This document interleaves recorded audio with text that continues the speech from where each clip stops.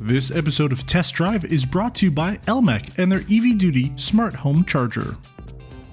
It's been a few weeks now since I've wanted to put a video together going over what I'm talking about here, which is the EV readiness of the province of Ontario, and really the lack thereof readiness for it. You know, it's been, 3 months now since I've been back on the press circuit, meaning I get press cars like this 2023 Ford F-150 Lightning. And I've had a couple electric cars so far, and a couple plug-in hybrids, and I'm going to have more electric cars and more plug-in hybrids even before the end of this year. And there are some things I have noticed very quickly since doing that, because we lived in Quebec for about 5 years where we were doing test drive, and it was great. There's so many electric chargers out there. Everything was fantastic. Plus I had a charger at home, which made everything even better. But there's been a lot of things that I've noticed since moving to Ontario and since doing things here, and I want to talk about a couple of things that I've come across and sort of my frustration, and hopefully some ways that the province can improve things, because whether we want to admit it or like it, the future is going to be zero emissions. And whether it's going to be battery electric vehicles like this or hydrogen power or whatever it may be, the future is coming and we need to be prepared for it, especially if Ontario wants to become an EV battery manufacturing hub. You got to have the cars there. People want to buy them. You need to have the infrastructure for it. There's a couple things I want to go over. First thing I want to talk about is just how ridiculous the installation costs now are for electric vehicles. Now, I know I'm in a slightly unique position.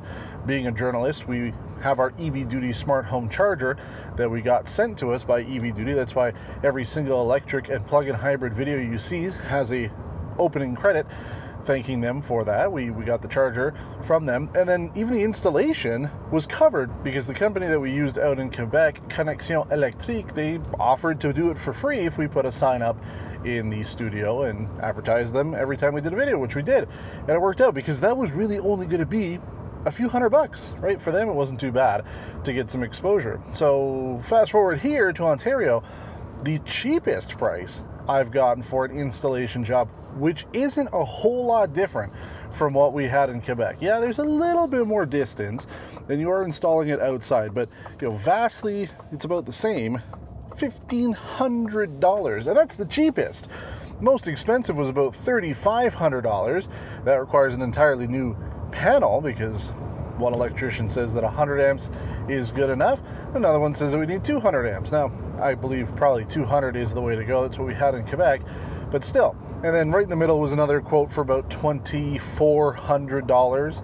And again, that would include a charger, but the charger is what, like $1,000? So it's expensive. Things have gone up, and I think a lot of it is due to the fact that a lot of manufacturers are offering to cover up to a certain amount for the installation. So then, maybe, not all, but maybe electricians have decided to capitalize on that, but maybe costs have really just gone up that much. So most people, if you're going to buy a vehicle like this F-150, chances are you'll get a credit to be able to have something installed at home. So again, I'm not necessarily the typical use case for it, but if you don't qualify for that, you're on your own, right? And they can be very expensive. I know some people have had to do a lot of rewiring just to get their house set up for EVs. And plus, if you live in an apartment or a condo or something, you don't really have control over that. So there's some definite huge roadblocks when it comes to getting infrastructure set up. And, again, now that I've had a chance to sort of experience that myself, I can talk about it.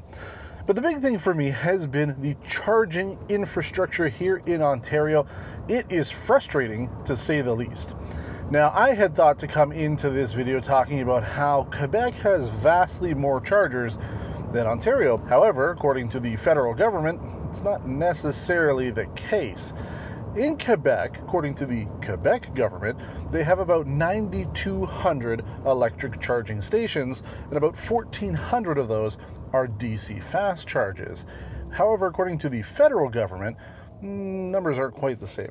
According to them, the government says that there are about 3,869 charging stations. Station, an area that you can go that has numerous outlets, because they say there's about 8,000 actual connectors in the province. And then when we compare it to Ontario, we have 3,047. So Quebec has roughly 800 more locations to be able to charge, but they are a smaller province. There are slightly less people that live in Quebec, although there are way more electric vehicles. So based on those numbers, you'd think everything was fine. But the big difference, other than the fact that I feel there really aren't as many chargers, is how you access them. For example, in Quebec, I only used one app. I had one app that I put all my electric charging money on with a physical card, as well as using the app itself. And I could use any single charger in the province. Doesn't matter what brand it was, they all were friendly with each other. They would all interact with one another. So then that way, you just download one app, you put all your eggs into that basket, and you're good to go. But here in Ontario, everything is its own little island of misery. And there are so many different things you have to download. That's the big problem. And then, you know, a lot of them just don't work. So for example, I used 3 different charging networks on my drive home with this vehicle. I used EV, which many consider to be the worst charging network here in Canada. And yeah, I would agree, it was pretty terrible. I was able to plug this vehicle in. It said that the charging station was good for 100 kilowatts, which is pretty good. This F-150 will do 150, so, you know, about 66% capacity. And it was actually charging at 132 kilowatts. Awesome bonus. Until it didn't. After 6 minutes exactly, it dropped down to 32 kilowatts. So I stopped the charge, started it again, and again, after exactly 6 minutes, it started to slow my charge and it throttled it. Now, if you were to park at that particular location, go into the mall for half an hour, you would assume that your car is going to be fully charged up when you get there, only to come back and find out not only did it not charge at the 100 kilowatts it had advertised, but they were charging you based on the time you were there and not the amount of energy you were using, so you got ripped off.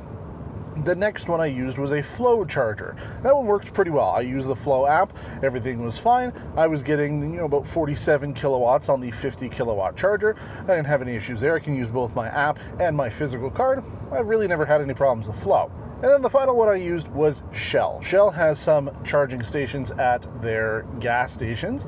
There's one up in London, Ontario. It's advertised as 150 kilowatt, which is nice. When I got there, it said it was 180. Even better. So I figured, great, I'm going to plug in my F-150. They say that you should get this thing charged up from about 10-15% to 80 in 41 minutes. So I wasn't expecting to be there forever. I only got 73 kilowatts. Is it the car? Is it the charger? Who knows? But then if I wanted to use Petro-Canada, I have to use their app. If I wanted to use EV Duty, they've got their app. If I wanted to use any plethora of other charging stations out there, you pretty much have to use their app in order to access it, because some of them just don't work. Flow kind of partnered with Shell, or at least they have access to that network. Wouldn't work at all. Couldn't use my Flow app. I had to download the Shell app, add money to it, and then get it to work. And then even that was painfully difficult to get going. Same thing with Ivy, just doesn't work at all. So I'm not sure if it was the province of Quebec that mandated every single EV charging network had to talk to one another and allow easy access, but if that's the case, that's the big ticket difference. And I think that's really where Ontario needs to go, because if you buy an electric car and then you have to install 8 different apps just to be able to charge your stuff, it's just not user friendly.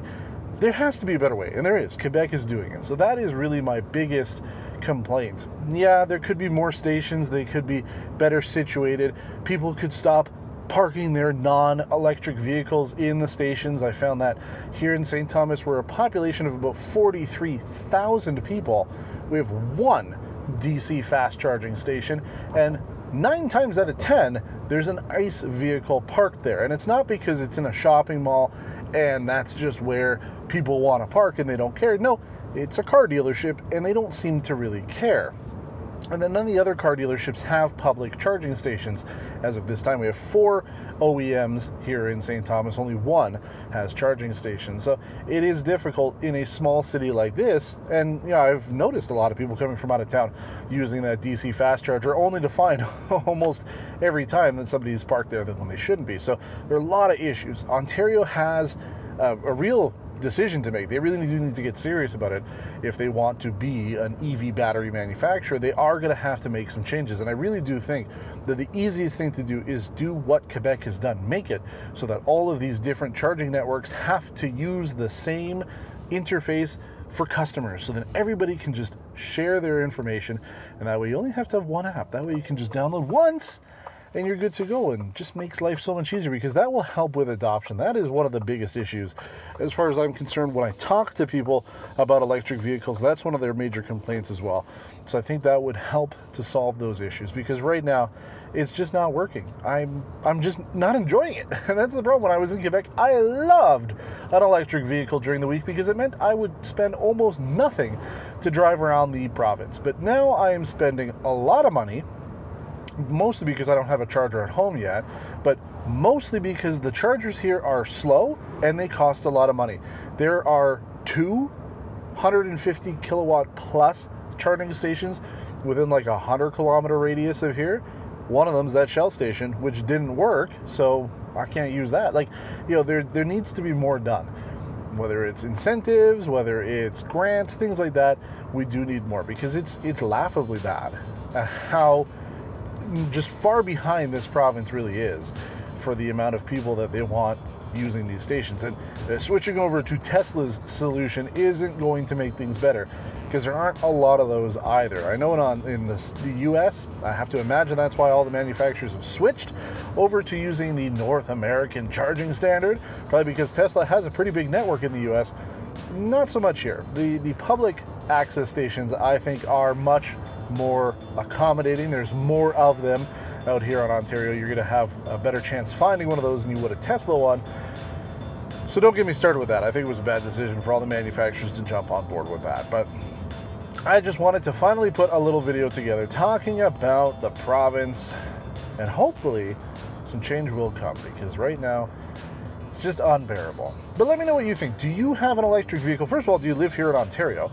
Because these problems really are for this province, but maybe you've traveled through Ontario, you've traveled somewhere else, maybe you live somewhere else, and you have some concerns or questions or your own thoughts as well, because, you know, the whole idea is, you know, we can't all just do this on our own.